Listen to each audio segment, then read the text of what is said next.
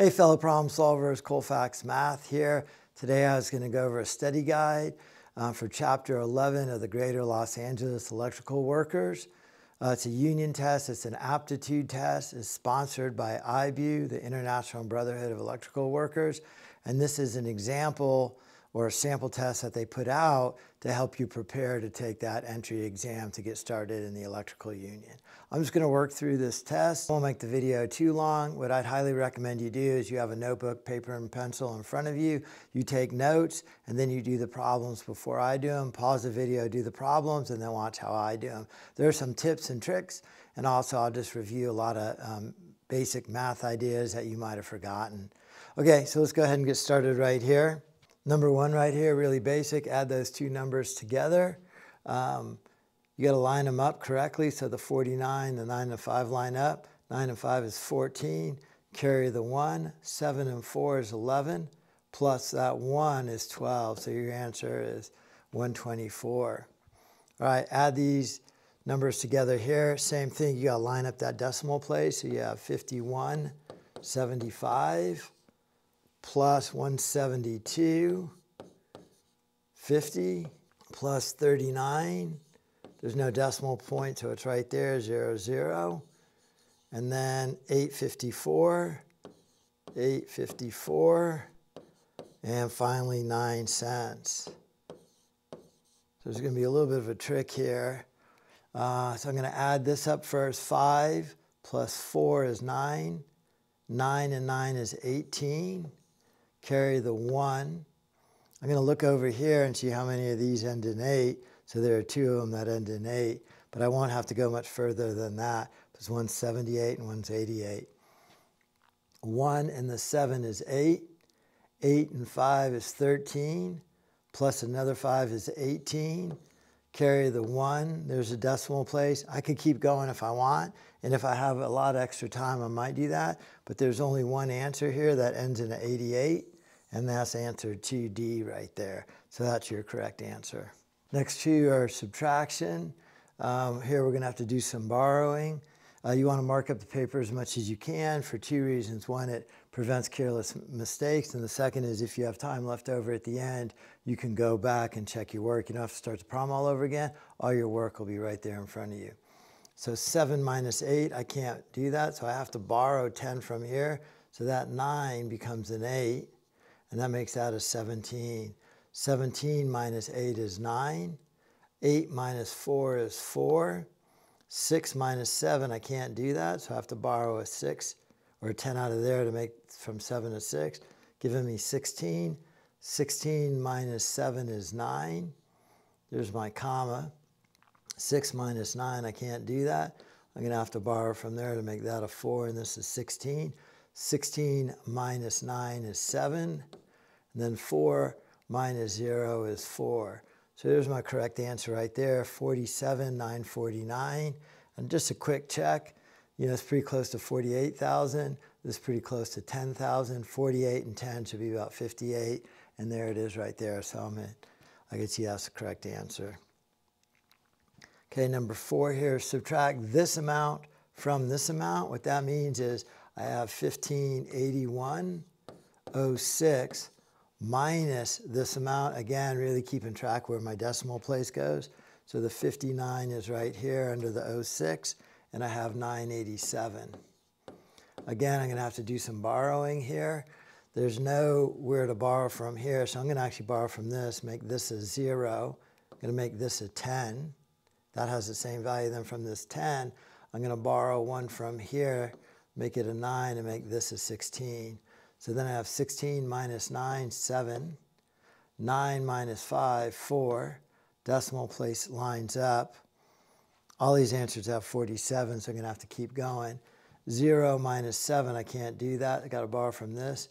Turns it into a 7. Makes that a 10. 10 minus 7 is a 3.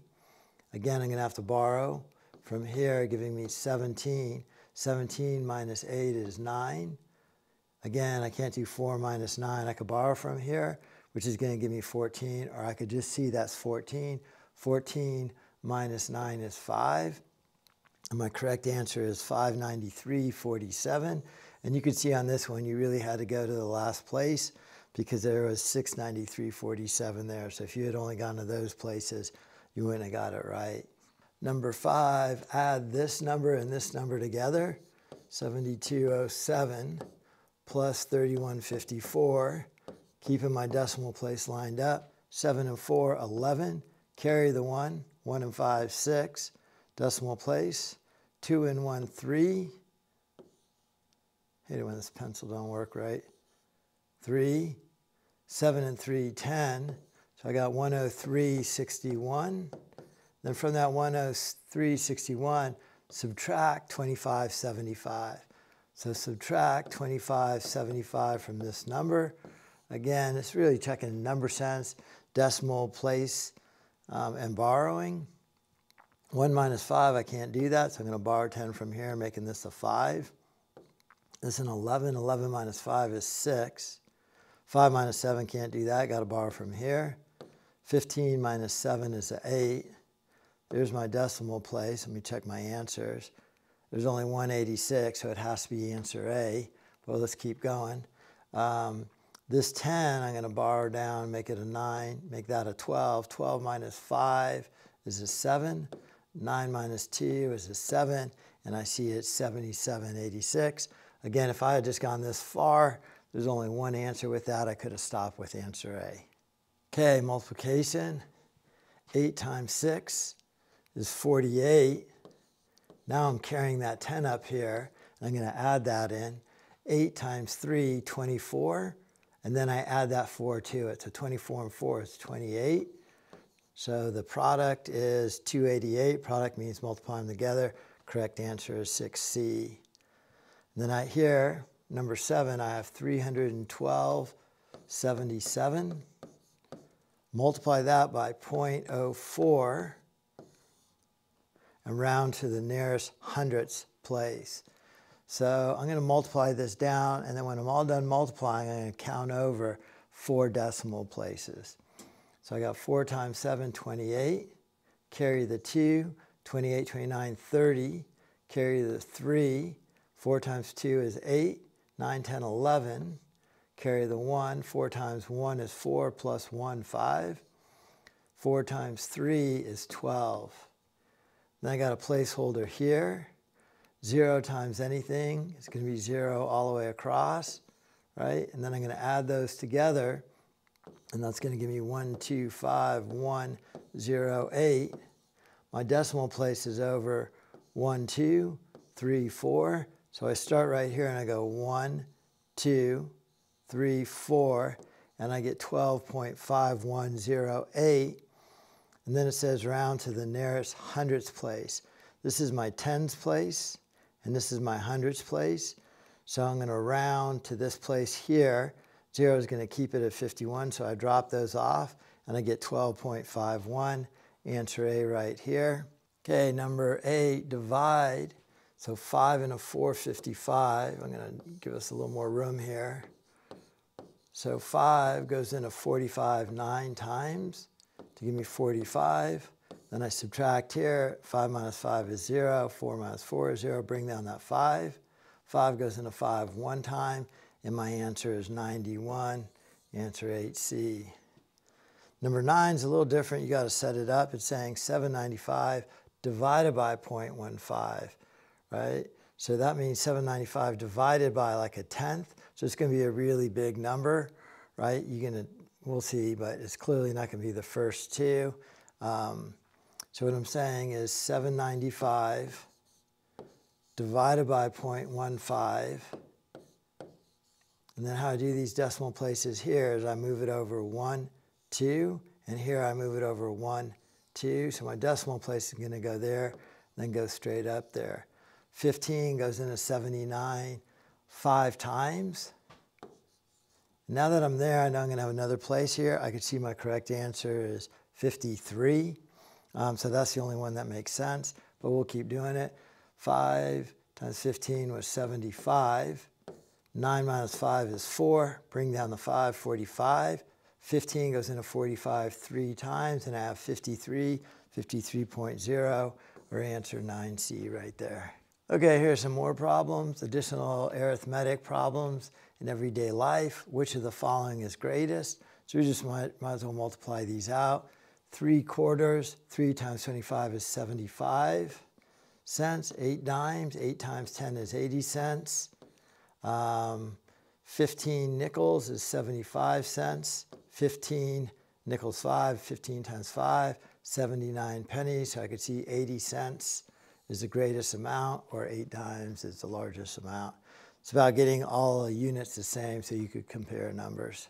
Okay, we have 2 weeks, 5 days. So 2 weeks, 5 days, plus 3 weeks, 4 days.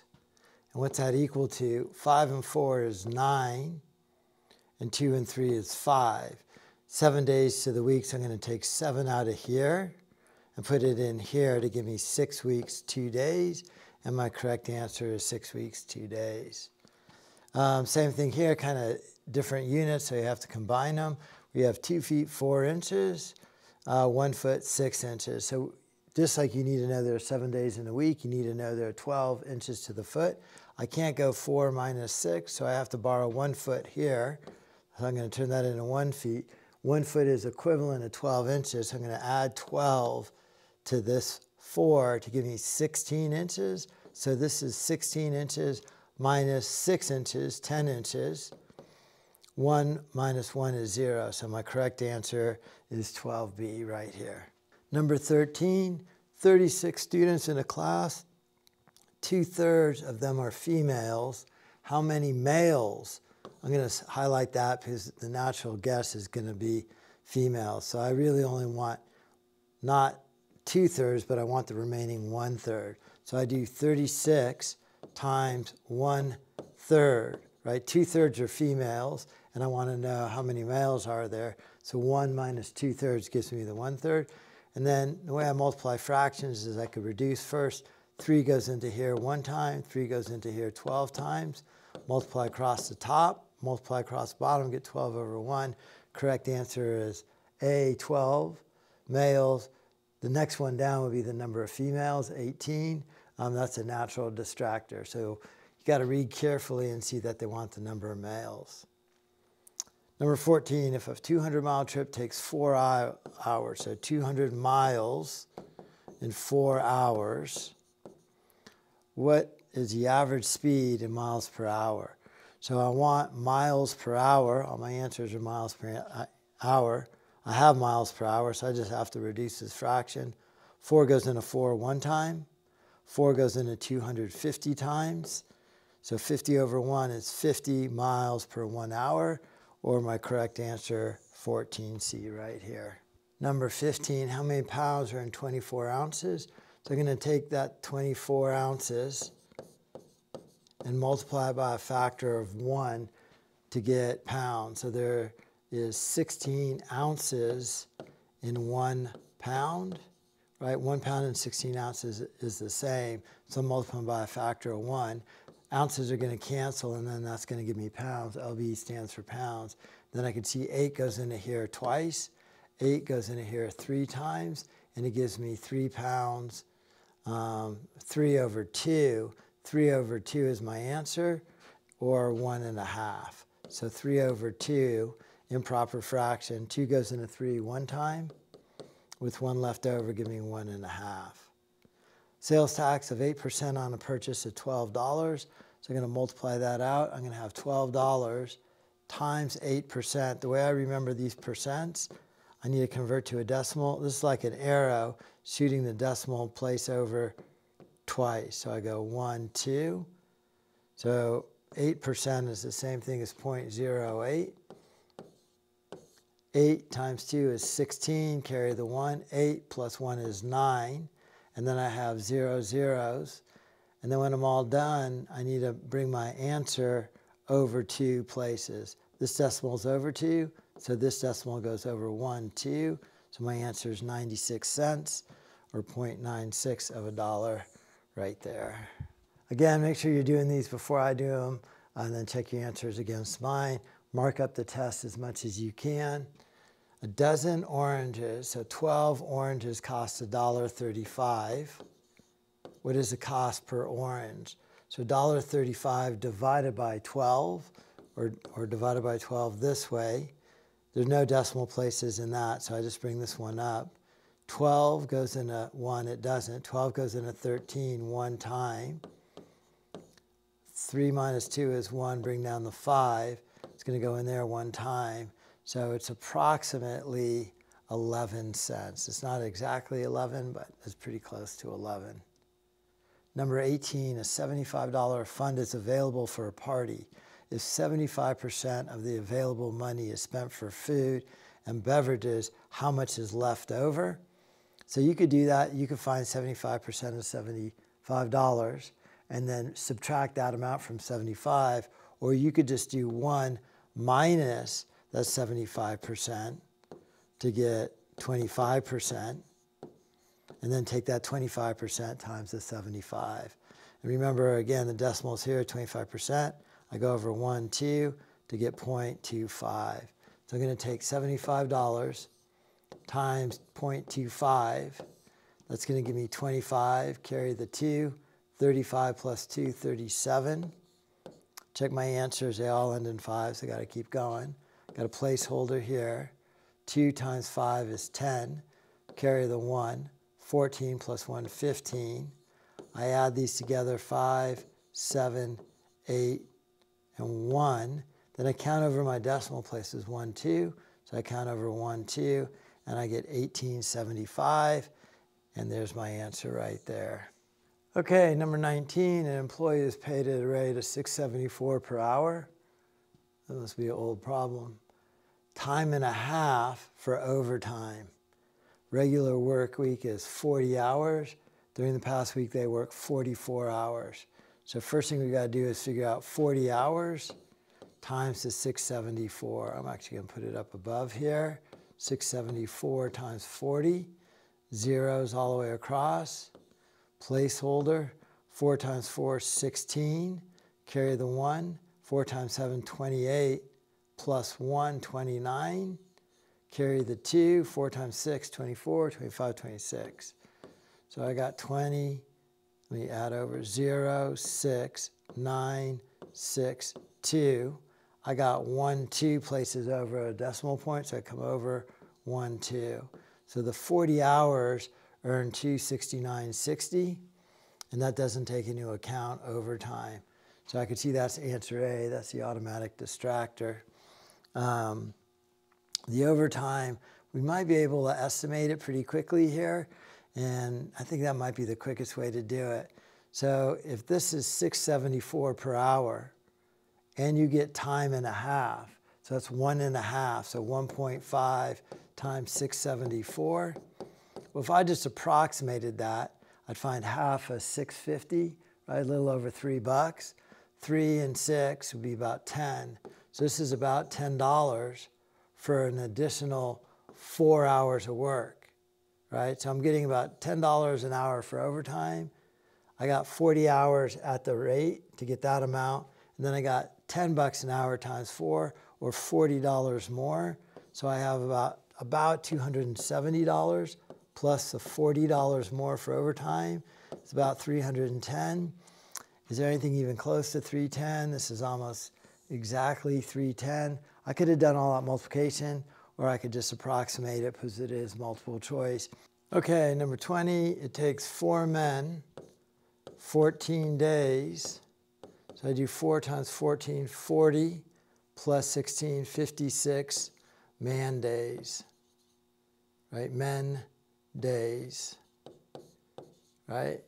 So then, now I have 7 men working at the same job. So 7 men times how many days, I don't know what that is, I'm going to call it X, is going to equal 56. So to get that by itself, I divide both sides by 7. And I see X is equal to 56 divided by 7, or X is equal to 8. So it should take 8 days, which kind of makes sense, right? You don't have quite twice as many men, so it should take about half as long, so 8 days kind of makes sense. I guess I'll do 2 more, and then we'll wrap it up, and I'll do the second part in another video. If you have any questions at all, please post them in the comments, and I'll try and answer them as quick as I can.